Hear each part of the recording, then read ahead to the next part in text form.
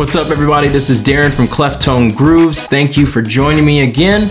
And I've decided to put together a little video series for you folks out there. A lot of clients that I work with who are all across the country. They're public speakers and self-published authors, but they also want to be able to offer their books to their clients in an audio format. But I can't obviously go all over the country recording these folks.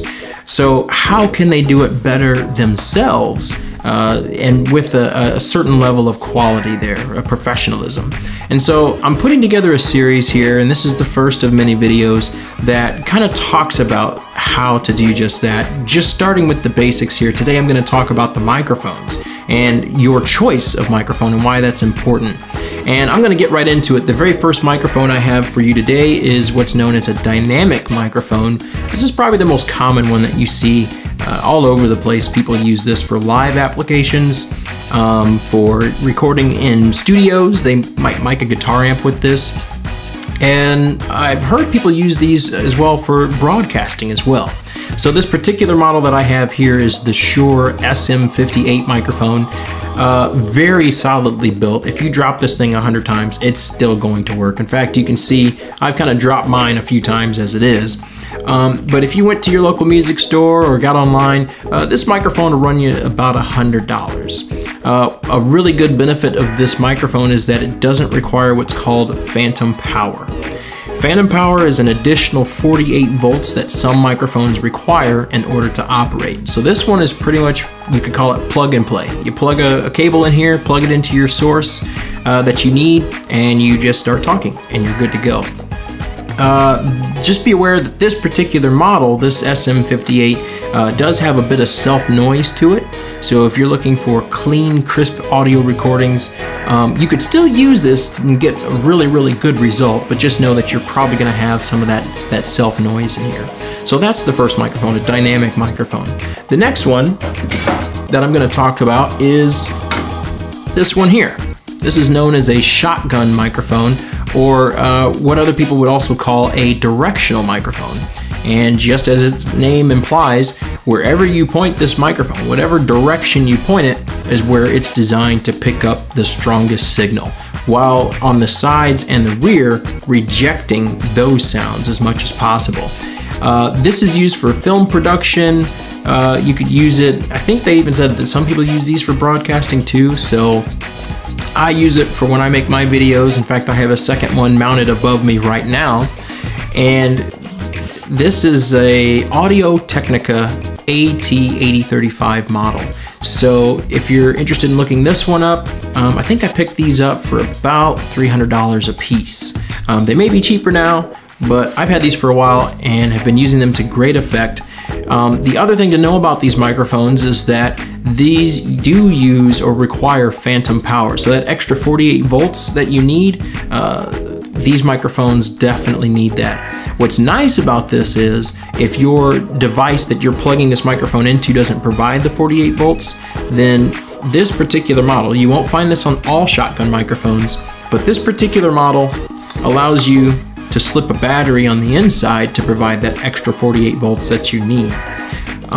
So that's what's really nice about this particular brand.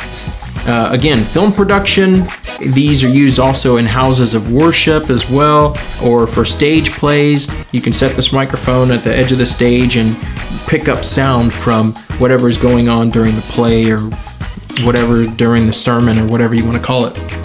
So that's a shotgun microphone. So now, if you want that clean, clear, and crisp sound, especially like for your audio books and things of that nature, first of all, you want to make sure you have a very quiet room and a quiet space that you can use one of these in.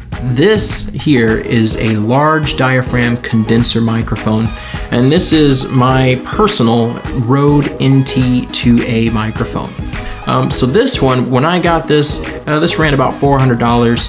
I haven't checked the price on it today, but I'm sure it's probably still pretty close to that. Like the shotgun microphone, this does require an additional 48 volts phantom power. So make sure whatever you're plugging into this guy, you have that power to supply to make this guy run.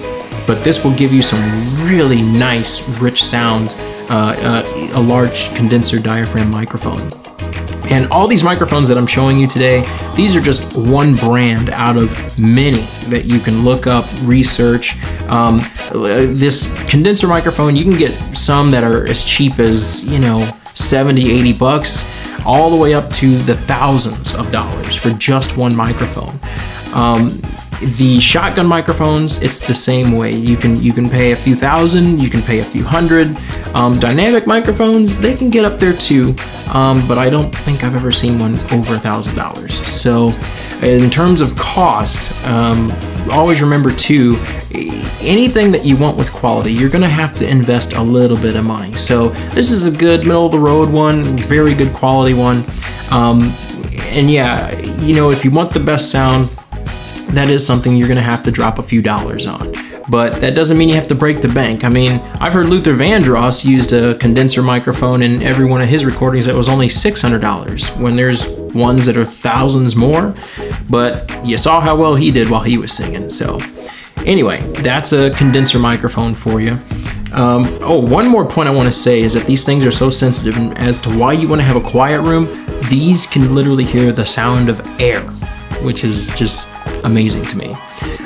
So anyway, moving on, the one microphone that I don't have for you today is one that you could be using for video production, for capturing sound effects. They're used for a lot of things, and that's a lavalier microphone. Lavalier microphones are also used in film production.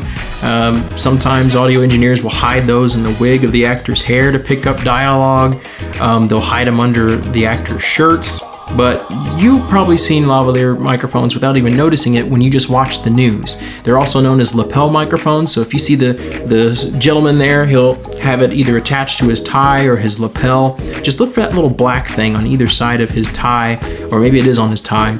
That's definitely to pick up speech, and that's used for situations where you need to be just inches away from your source, which would be the person, their mouth, while they're speaking. So that can also be used in conjunction with a shotgun microphone. That's getting a little more technical, I know. But again, just telling you about the different options that are out there and that are available. So what microphone would be good for you? Well, again, it depends on what you're trying to do. If you're trying to just record straight up audio, like an audiobook, then I would highly recommend that you drop a few dollars, get you a nice condenser microphone, and find a nice quiet room to go in and record your material with. The same can be done with the SM58 or any other dynamic microphone. Just know that every microphone has its own sound and how it captures. But if you want that really nice, rich studio tone, a condenser microphone is usually going to be better than a dynamic microphone.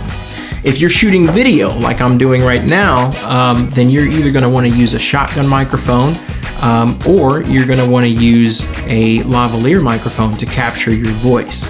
Now, if it doesn't matter to you if the microphone is showing in scene or not, then you very well could use a dynamic microphone and just wing it. Go for the gold with that. But if you don't want to see too many microphones or anything, then yeah, shotgun is really good for picking up that sound, or a lavalier microphone. So now the next thing that you're probably wondering is, okay, I've got my microphone, but what exactly do I plug it into? How do I connect it to my computer so that I can really start making these recordings? Well, follow me to the next video and I'll talk about just that. What do you need to connect it to your computer?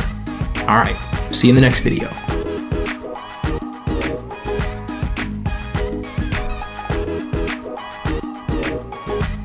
Done.